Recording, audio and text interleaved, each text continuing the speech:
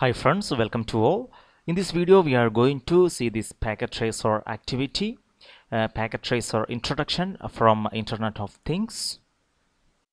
Here we can see the objectives of this packet tracer activity. The objective of this activity is to develop an understanding of the basic functions of packet tracer. So in part 1, configuring a wireless router. In part 2, connecting a laptop to a network. In part 3, adding a tablet to a network. So this is what we are going to do in this packet tracer activity. Also here we can see the scenario. This activity introduces you to the features of packet tracer. We will be connecting a PC using a wired connection to configure the wireless router. Then we will connect a laptop and a mobile device such as a tablet to a wireless router. This wireless router is similar to the type that is used in home or small offices. If you want to learn more about packet tracer, you can refer to the content or tutorial files with the packet tracer. From the menu bar, click Help, then Content or Help Tutorial. Now we will come to part 1, configuring a wireless router. We will connect a PC to the wireless router to configure a wireless router with basic configurations. Step 1. Connect to the wireless router. A. Select connections represented by a lightning bolt from the device type selection box, the bottom left corner of packet tracer. Here we can see those device type selection box here. So here we are going to click on these connections. Then here we can see click copper straight through represented by a solid black line. Here we can see that it's a copper straight through. We are going to click on that. Coming to see, when the cursor changes to connection mode, here we can see now this cursor is in connection mode. Click PC0 and choose Fast Ethernet 0. Then click WRS1 and choose Ethernet 1 to connect the other end of the cable to the wireless router. Right, so coming to PC0, we will click on this PC0. Then we will select this Fast Ethernet 0. Then coming to WRS1, here we will give a specified Ethernet 1. Here we can see that. Here they given a note. Notice that WRS1 has two network segments, internal and internet. Ports Ethernet 1 till 4 and wireless are considered part of the internal segment, while the internet port is part of the internet. WRS1 will act as a switch to the devices connected to its internal segment and as a router between the two segments. PC0 is now connected to the internal segment, that is Ethernet 1. Yes, we connected that. When packet tracer displays green dots on both sides of the connection between PC0 and WRS1, continue to the next step. So here we can see now both sides it's a green dots. On PC0 it's green and on WRS1 also it's green. Also they given a note here, if no green dots are shown, make sure to enable show link lights under options, preferences. You may also click fast forward time in the yellow bar just above the device type selection box. Well, now we will come to step 2, configure PC0 to use DHCP. To reach the WRS1 management page, PC0 must communicate on the network. A wireless router usually includes a DHCP server, and the DHCP server is usually enabled by default on the internal segment of the router. For PC0 to acquire an IP address from the WRS1, PC0 will receive the IP information from the DHCP server on WRS1. So click on PC0 and then select the desktop tab. Then go to click IP configuration and select DHCP.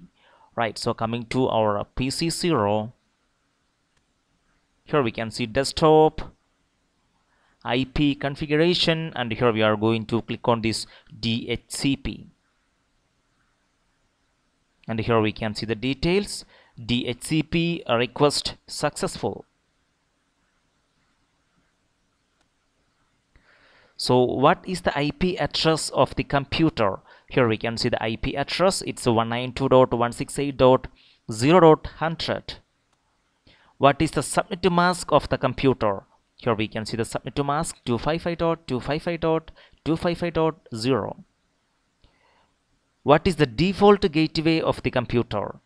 Here we can see that default gateway 192.168.0.1. Close the IP configuration window. They given a note also. Values can vary within the network range due to normal DHCP operation. Right, so here we seen all the informations. Now we will come to step 3. Connect to the wireless router. In the desktop tab on PC0, choose web browser. Then enter 192.168.0.1 in the URL field to open the web configuration page of the wireless router. Use admin for both the username and password. Then enter the network setup heading on the basic setup page. Notice the IP address or range for the DHCP server. Is the IP address for PC0 within this range? Is it expected? Explain your answer. Yes, we will check that. We will do that. So coming to our PC0 desktop web browser, and here we are going to give the URL as specified 192.168.0.1, and here we can see it's prompted for username and password authorization. So username is admin, password also admin. Here we can see the details. Here we can see setup, basic setup. Enter this network setup. Here we can see DHCP server settings. DHCP server, it's enabled, and here we can see stat IP address. It's 192.168.0.100. Maximum number of users, it's 50. So here this first stat IP address itself is assigned to this PC0. Now we will come to step 4. Configure the internet port of WRS-R1. In this step, WRS-1 is configured to route the packets from the wireless clients to other networks. So we will configure the internet port on WRS-1 to connect to other networks. Coming to A, enter the internet setup at the top of the basic setup page. Change the internet IP address method from automatic configuration DHCP to static IP. Then type the IP address to be assigned to the internet interface as follows. Here we can see the internet IP address. It's 209.165.200.225. And the subnet mask 255.255.255.252.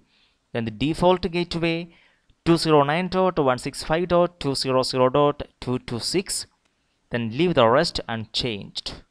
Right, so we will do this internet port configuration. Coming to our PC0, here we can see basic setup, internet setup, internet connection type. It's by default here automatic configuration -DHCP. Here we are going to select static IP, and here we can see internet IP address. So as specified, here we are going to give 209.165.200.225. Then here is a subnet mask. It's 255.255.255.252. Also the default gateway, it's a 209.165.200.226. Then remaining we will leave as it is. Then here we can see, scroll down the page and click save settings, click continue, and move on to the next step. Right, so here we will come to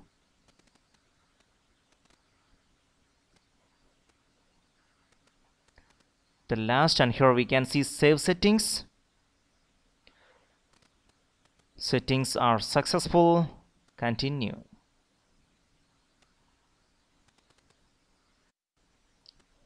Now we will come to step 5. Configure the WSR1 SSID. Navigate to wireless, basic wireless settings, then change network name SSID to a company. Notice that SSIDs are case sensitive. Then scroll to the bottom of the window and click Save Settings, click Continue. Alright, so we will come to PC0. We close that web browser, so we will give that URL again here. It's 192.168.0.1. Username admin, password admin. Okay, and here we can see wireless option. Here is that wireless, and here we can see basic wireless settings, and here we can see network name SSID. So here we are going to give a company.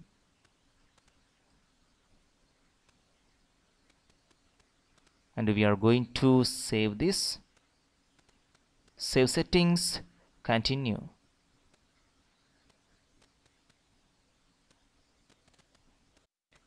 Now we will come to step 6, change the WRS1 access password.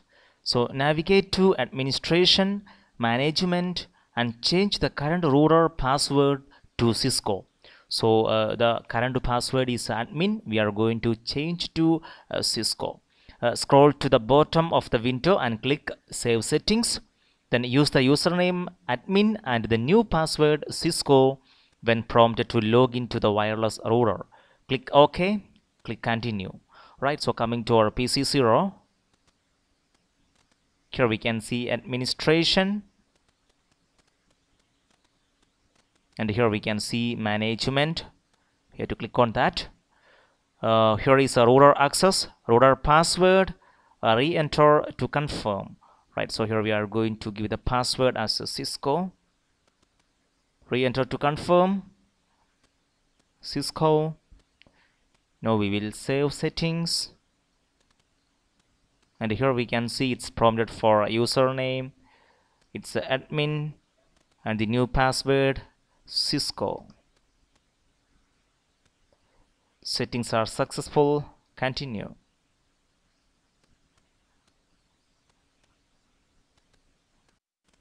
Now we will come to step 7.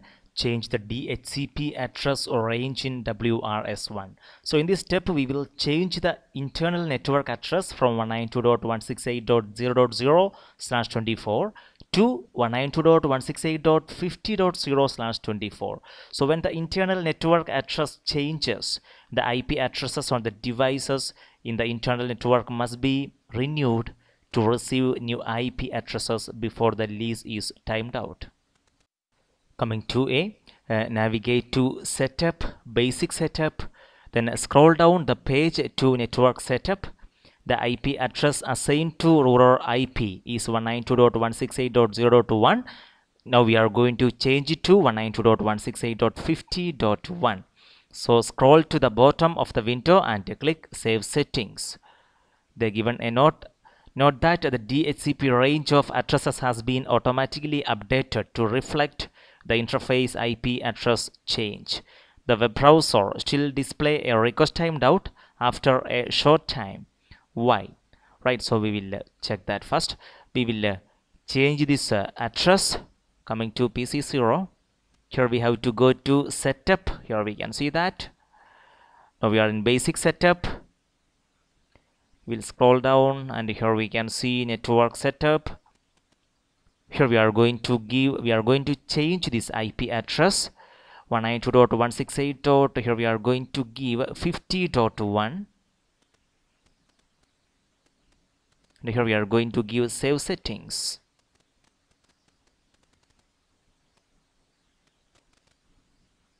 And here we can see it shows request timed out. Because here we can see we logged into this WRS1 using this IP address 192.168.0.1. Now the IP address of this device WRS1 we changed it to 192.168.50.1. Next is close the PC0 web browser. In the PC0 desktop tab, click the command prompt. There we have to give ipconfig space / renew to force a PC0 to reacquire IP information via DHCP. Right. So what is the new IP address information for PC0? We will check that. So we will close this web browser and coming to command prompt, here we are going to give ipconfig space / renew, and we are waiting for the new IP address, and here we can see that IP address, it's 192.168.50.100, and here we can see the default gateway, it's a 50.1.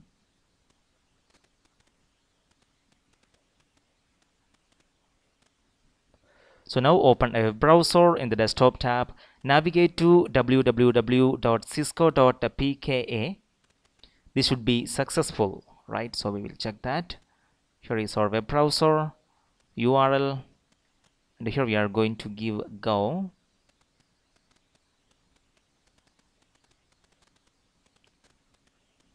Cisco.pka. Here we can see Cisco Packet Tracer. So we are getting the web page. Also we can log in into this WRS1. So for that we have to give this new IP address what we given. It's 192.168.50.1 and go. So it's prompted for a username and password, admin password Cisco, and here we can see the details. Here we can see this DHCP server settings. The start IP address also changed when we changed the IP address of this device. Now we can see the start IP address 192.168.50.100. So this first IP address itself is assigned to this PC0.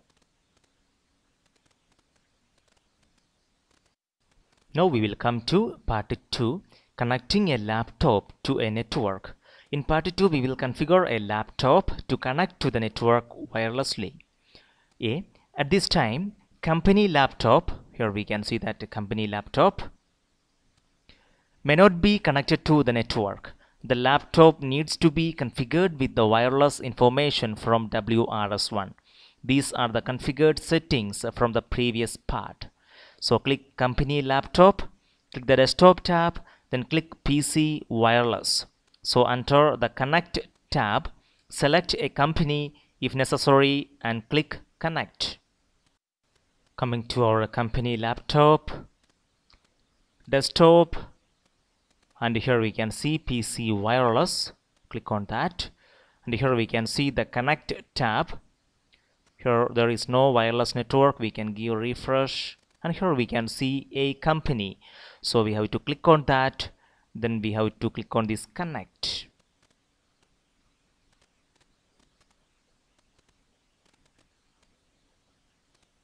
Now we can see this company laptop is connected to this WRS1 wirelessly. Coming to D, click the desktop tab and then IP configuration. Verify that DHCP is selected under the IP configuration heading. The laptop will receive an IP address from the DHCP server on the WRS1 if the wireless settings on the laptop are configured correctly. So what is your DHCP assigned IP address? Right, so coming to our company laptop, desktop IP configuration, and here we can see it's in DHCP, and here we can see the IP address 192.168.50.101.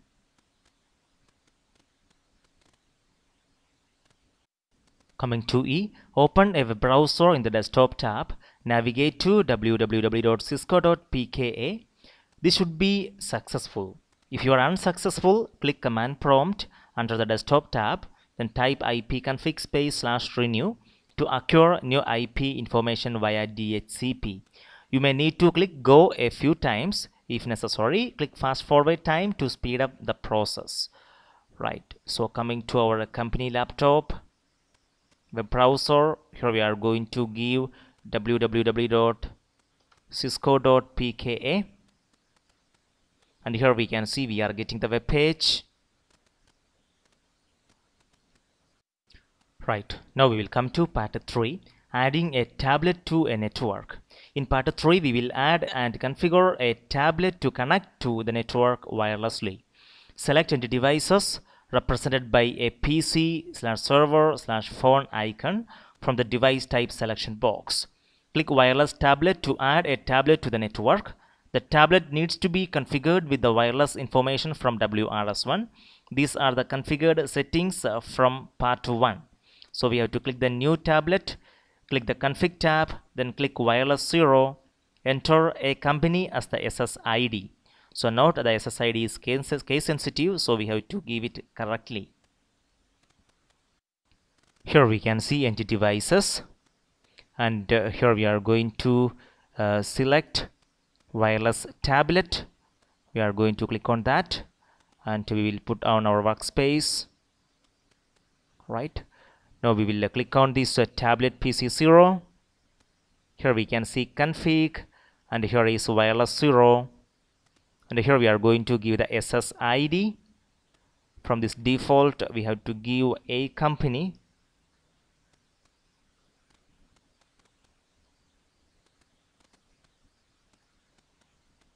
And now we can see this tablet PC0 is connected to WRS1 wirelessly.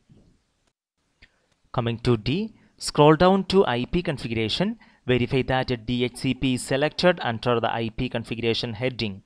The tablet will receive an IP address from the DHCP server on WRS1 if the wireless settings on the tablet are configured correctly. So what is your DHCP assigned IP address? So we will check that. Coming to tablet PC,